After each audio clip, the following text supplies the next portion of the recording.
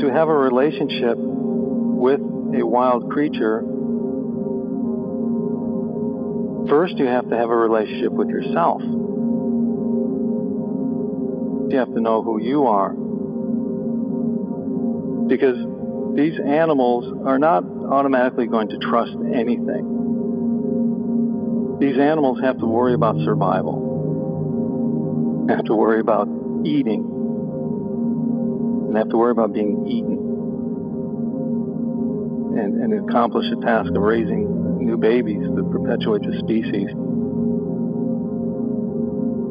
I was up in Yosemite National Park, and I just walked off the trail about 20 foot, sat on this log, and went into a meditative zero space.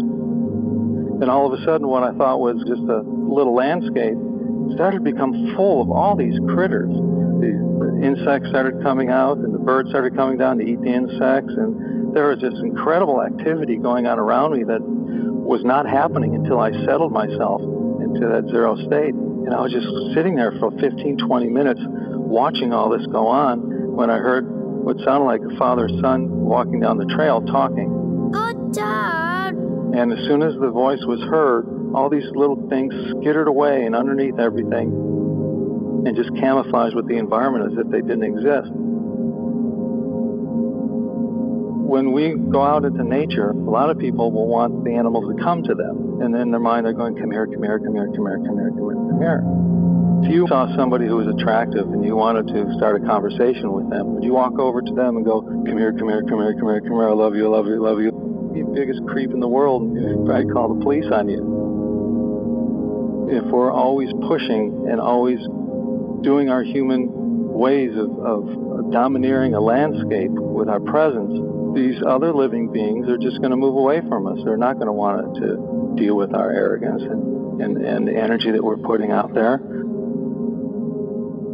What we need to do is go to that zero point, go to that place of quietness inside, where we can start to have relationships and start to understand what's going on around us. To have a relationship with a wild creature has a lot to do with respect. But understanding the living being that's in front of you and that it is alive, so it has all the rights that it needs to exist. It doesn't need a manifesto so humans can prove that it has some sort of benefit to humans, so we now can keep this animal alive. But these animals are extremely aware and conscious beings for what they have to do in this world. They're not aware like humans are, but we're not aware like they are. When they look out of their eyes, they don't see what we see. And some of them see ultraviolet light. Some of them can see very clearly at hundreds of yards, can read a newspaper. Some of them can't see more than a foot away from their head. Some of them see colors.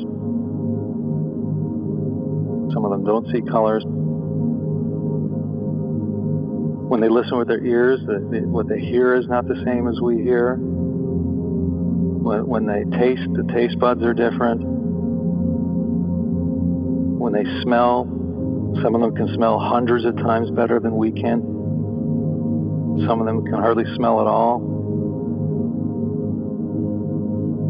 They all have their own input of senses and their own sense of being, of who they are and how they react to the world around them. And then we as human beings have the ability to reach out to them, and they have the ability to reach out to us. When the being of that wild animal, the being of that human inside you are yearning to communicate and yearning for a relationship, and it touches, that's the magic.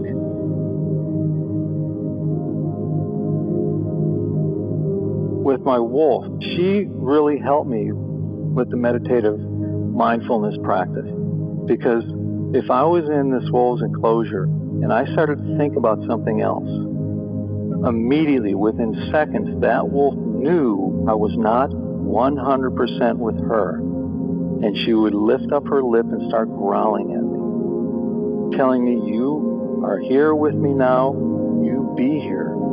Don't think about other things, don't be outside this thing. Be with the magic that's taking place with me and you at this moment. She was physically telling me, meditate, be still. Meditation is not always with your eyes closed, being remote from humans and remote from everything. But a lot of it has to do with what happens when your eyes are open and you're walking around in this world. Who are you? Are you out for yourself? Are you becoming a martyr? Are you judging everything by standards that you're not even sure of? Maybe you can just be who you are. Because we all have the self-narrative about who we are. But like any story, we can change it. We have the power of the pen, which is our consciousness. We have the power of rewriting our own story, which is inner work. And it's just as important as outer work. It really helps clear you up, because when you're cleared up inside, these animals tend to want to look at you, and they're attracted to you.